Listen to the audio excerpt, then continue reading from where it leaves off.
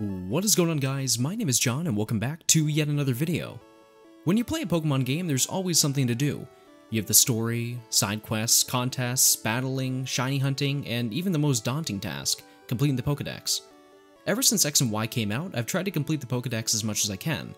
I realize that there are a ton of other games in the series that I haven't done it for that I'd love to complete. I mean, the slogan is gotta catch 'em all, so that would make sense to do it, right?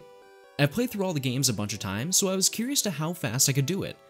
So, starting with Generation 1, we're going to see how fast an average person can complete the Pokedex in red, blue, and yellow. Before we get started, I need to explain a few things about this challenge. There are runs that have been done this before. As of the day this video uploads, Smurfy has the current world record for the fastest time to catch every Pokemon on one single cartridge. He finished with a time of 1 hour, 40 minutes, and 2 seconds. This run is filled with crazy glitches and takes an insane amount of practice and quick executions to come even close to the 2-hour mark. As for Glitchless, Shenanagans has the Glitchless record of 2 hours, 29 minutes, and 33 seconds. This one is obviously without any glitches, which makes it so you can only obtain 124 of the 151 Pokemon in the game. This one also takes a ton of practice because a lot of Pokemon are set up to be encountered through RNG manipulations to achieve a score like this. But how fast can an average person catch them all, like you and me? Personally, I imagine I could register every Pokemon in the Pokedex in under 10 to 11 hours on one single cartridge with glitches. But where's the fun in that? I want a real challenge. I'm going to use Pokemon Red, Blue, and Yellow to complete my Pokedex. I set some rules in line to make this only just a lot harder to complete. I actually intended for this to be done with 3 people playing at the same time, but I'm terrible at making plans with my friends, so I'm doing it by myself. Unlike Smurfy's run, I'm going to be catching each individual Pokemon and have a complete living dex by the time I'm finished. This makes it so I can't just catch a Pokemon and level it up for the Pokedex entry. Like I said, it's catch them all, not catch some of them and then evolve the rest. I also said that no RNG manipulation can be done. I don't know how to do it, and you probably don't either. I vowed to only use the knowledge that I have at my current disposal. The last rule that I set was arguably the worst rule of them all. I had to do this in under 24 hours. This was a totally unnecessary rule, but I figured that giving 8 hours max playtime per game was enough to maybe complete it. I'll let you know ahead of time that I made a ton of mistakes playing, so this can be easily done in less time. Without further ado, let's find out if this is possible. Alright, so we obviously start off with the normal intro stuff about Pokemon. I named my characters Red, Blue, and Yellow for each game, obviously, and I named my rivals after the people I was supposed to make the video with. I'm still sorry. Anyways, let's meet Professor Oak and grab our first Pokemon. As you'd expect, Blue grabs Squirtle, Yellow gets the Pikachu that you encountered earlier, and Red gets, you guessed it, the one we all know and love, Bulbasaur. Okay, so I wanted to have Charmander for this playthrough, but choosing Bulbasaur makes the game a lot easier. I'll get to that part a bit later though. After destroying our rival on all 3 games, we've obtained the first 3 Pokemon in our decks. This is gonna be easy. While Red and Yellow are progressing through the storyline, Blue is making the first stop by catching 3 Pidgeys on the first route. This is technically the second Pokemon registered because we're planning on evolving Bulbasaur and Squirtle. Yellow speeds through the Viridian Forest and heads to the Pokemon Center to buy an escape rope and a bunch of Pokeballs to make this run a lot faster. We head back to the Viridian Forest and head to a trainer that we didn't fight. We walk up to him and press start right after, which puts us in the menu while he's in our sight. I then use the escape rope to teleport away from the battle. We land back in Pewter City and talk to the guide on the right side of the area. He'll give us a very unneeded guide on where Brock's gym is and then walks through a wall. Anyways, we're going to need to head down south and encounter a specific Pokemon to finish this trick. We find a level 3 Rattata and growl at it 6 times until it understands that we're really angry. We defeat it and head back to the exit of Viridian Forest where we're...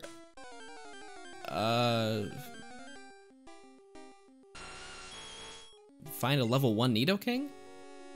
Well, I caught it in one throw, which is perfect, but it's an insanely low level, so I guess I'll just start training it, and perfect. Meanwhile, on Blue, we just defeated Brock, and Red is still trudging through the Viridian Forest. We need to catch up bad, so let's just forget about Brock.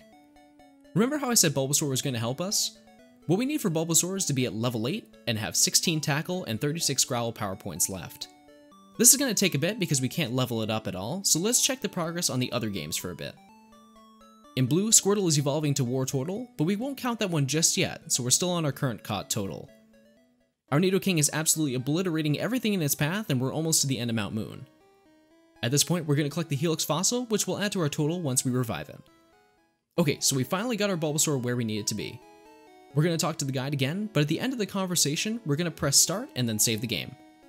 When we restart the game, the guide will run away thinking that we're still following them. Now we can totally skip Brock and head to Cerulean City.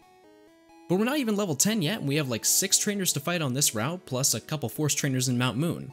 It's going to take forever to get through this, so we're going to need to find another way. If we go back and talk to the guy with short-term memory loss, he'll walk away from you, let you throw on your hiking boots, and traverse like a real Pokemon trainer.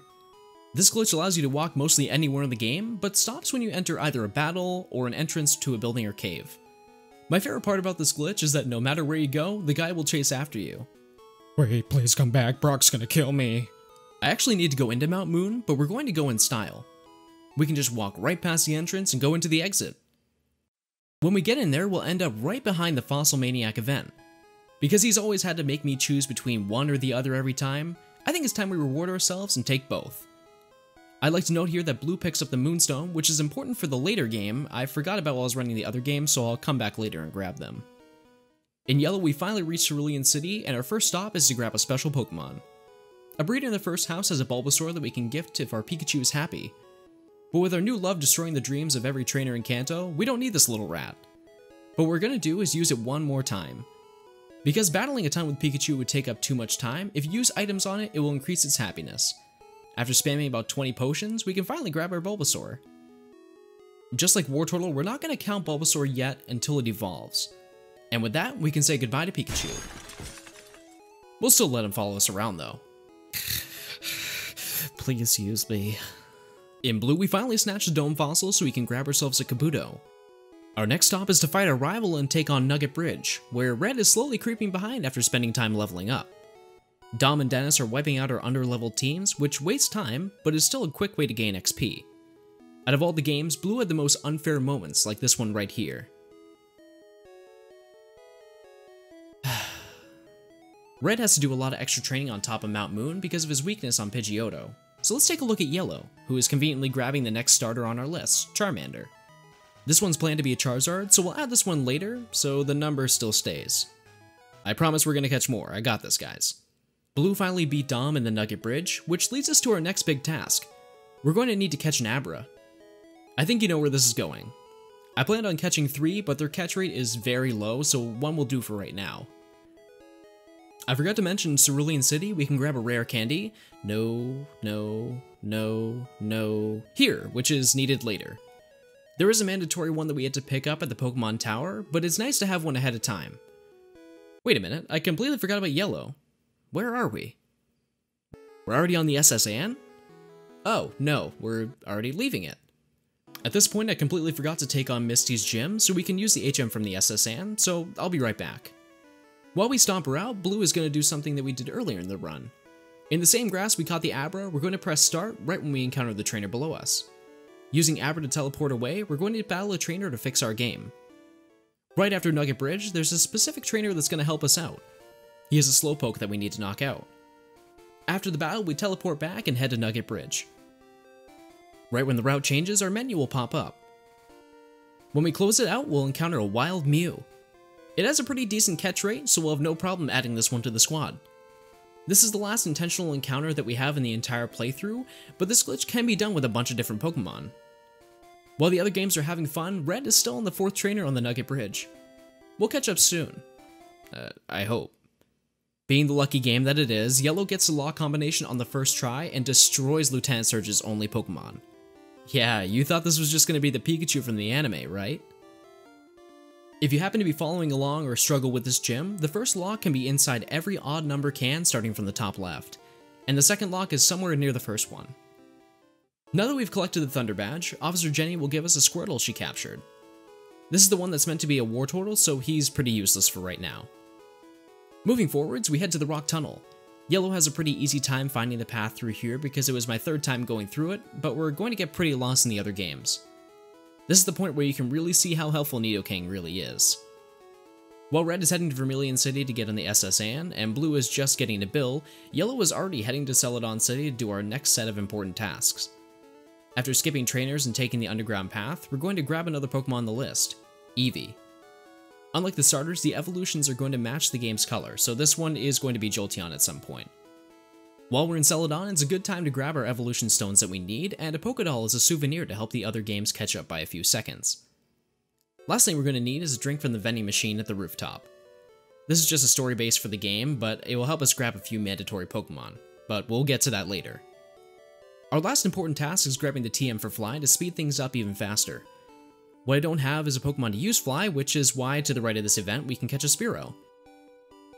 It was the first encounter, which really couldn't have gone any better. After catching it and teaching it Fly, we're heading back to Lavender Town to take on our next rival battle against myself. But how are the other games doing? Red is coincidentally fighting Dennis on the SS Anne, and Wartortle is still taking on Misty Starmie. You're making it real hard for me, Wartortle. You're making it real hard. After defeating her, I reach what becomes the first big mess up of the run-through. I put down in my notes that I need to encounter Jigglypuff on Route 5. The issue is that Jigglypuff is only on Route 5 in yellow, and I need to catch it all the way before Mount Moon in this game. It was at this point that I decided to stop catching Pokemon as I'm playing through the story. I don't have a lot of money as is, and spending time on Pokemon I know I can catch a lot easier in the late game seemed like a much better choice. But because I played Blue first, I still went for some of them, but as you can see how far ahead Red is, I stopped for the most part. Going back to our Speed King, Nidoking turned all the ghosts in the tower to Ghosts and encountered the Marowak at the top of the stairs. Oh wait, I totally forgot to grab the Sylph Scope. Conveniently, I still have that little souvenir that we bought earlier. If we use the Pokédoll in battle, it completes the battle and I don't have to do the entire Rocket Game Corner section. This saves about 10 to 15 minutes of game time. After defeating Anime number 1 and number 2 and collecting the Pokeflute, we can head to our final big area of the game.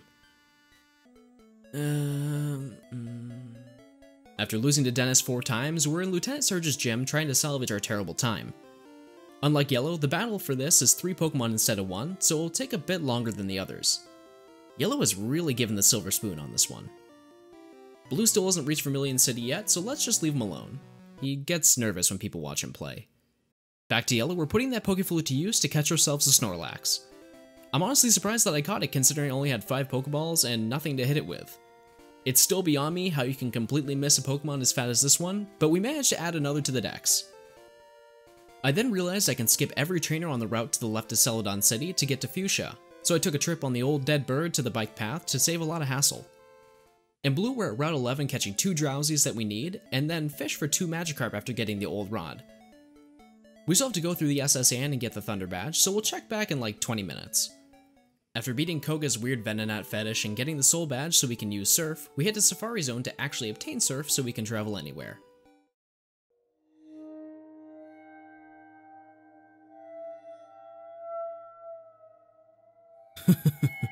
Where's your Pokédoll now? Now, I had planned to catch my Nidorans on the right of Cerulean City, but since I was already here, I grabbed 1 male, 1 female, and Rhyhorn before I ran out of steps. I had to fly back to Pewter to grab the old Amber from the museum and surf to Cinnabar Island to revive it. This adds both Ammonite and Aerodactyl to our dex counter.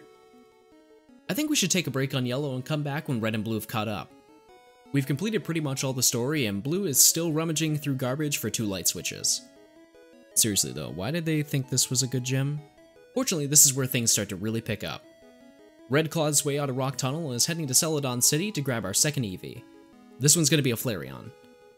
After being in Rock Tunnel for almost 30 minutes being lost, Blue has to head to the left of Lavender Town to grab 2 Meowth, and then head to Celadon to grab the second to last Eevee.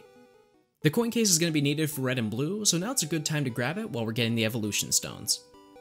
On the way back, I grabbed the 2 Vulpix that I didn't encounter to bring up that counter. While we're on the bottom floor fighting our rival, Red has just beat the last grunt and is ready to claim the Pokeflute. The next section of events are pretty similar to what happened in Pokemon Yellow. About 20 minutes past that point, Red is just about to fight Koga. At this point, I used a rare candy to get Ivysaur to Venusaur. After spamming Sand Attack and having his last Pokemon blow up in fear of a rabbit, we barely made it to be able to use Surf. I ended up catching a Snorlax in this game because I needed a Pokemon to surf with. After reaching Cinnabar Island, we really start to make the game weird. The first thing we need to do is go back to Viridian City. We're going to talk to the old man who's going to teach us how to catch Pokemon because my brain was fried at this point, so I forgot how to play. After relearning how to play Pokemon, I flew back to Cinnabar Island to continue my journey. At this point, I'm rearranging my rare candies in the 6th slot in my bag. This should give me the result that I'm looking for. All we have to do is surf on the shore and... Whoa. Wait a second, that's actually not what I meant to do. This glitch was actually supposed to make it so you encounter Missing No. When you do, it increases the amount of items that you have in your 6 bag slot. Come to find out that if you have a trainer name set as red, you have a 1 in 5 chance of encountering a Mewtwo at level 132. For some reason, it doesn't know any attacking moves, so we're free to run it down until we catch it. Thankfully, I had a Venusaur with Poison Powder and Leech Seed to bring its health down. Because it was poisoned, it had approximately a 10% chance of being caught. I'm not sure if his overflowed level increased his chances, but we saved an insane amount of time regardless. Now we don't even have to challenge the Elite Four to catch them all. Right around this time, Koga still doesn't understand how to battle and forks over the Soul Badge in blue. We are officially caught up with red. Back on red, we're still on the shore to find this. After we run away from that horrid thing, if we check the 6th slot, we have rare candies in the amount of triangle 9. Is it a mountain? A slide? Who knows? Either way, we have a lot of rare candies. We do the glitch for nuggets for future situations. I realize that Mewtwo doesn't look like a legit Mewtwo, considering that it's at a level that doesn't actually exist. So what I did was give it a super small amount of XP like I did to Nidoking, and boom, level 100. The only problem now is that its HP looks like this. I'm sure it'll fix later. Please help me. Let's check on blue. Okay, maybe not. Now let's put this broken system to use. I spent a majority of the rare candies to get to Wartortle to finally evolve into Blastoise. But why stop there? I leveled them all the way to 100. This way, nothing can stop me from achieving my really sad goal. In red, I flew to the Celadon Mart to sell my nuggets for a cool 150,000 and then bought some TM so Mewtwo is actually useful. I headed over to Saffron City to grab the Psychic TM to finish it all off. Right as I reach this mark, my in-game time, or IGT, is at about 3 hours and 35 minutes, or around 4 hours in real time. Blue is sitting at 350 IGT with about 10 minutes extra IRL. Yellow is a smooth and coincidental 151, which is like 2 minutes off the recording time. Everyone is finally all caught up, and it only took 2 extra hours to do so. Considering we're halfway to running out of time, I figured here would be a good place to stop the video. On the next episode, we're going to find out how long it will take for me to finish this challenge. Or not finish this challenge in time. We're at the current total of 19 Pokemon, which is... oh, wait. Yeah, wow, that's actually really awful. But that doesn't mean we still don't have a chance. Do you think I finished the challenge? Leave your responses in the comment section below. If you liked the video, leave a like because I'll be putting out more videos soon. If you have any suggestions for videos you'd like to see, leave them in the comments below. Other than that, I'd like to thank you all for watching, and I'll catch you on the next one.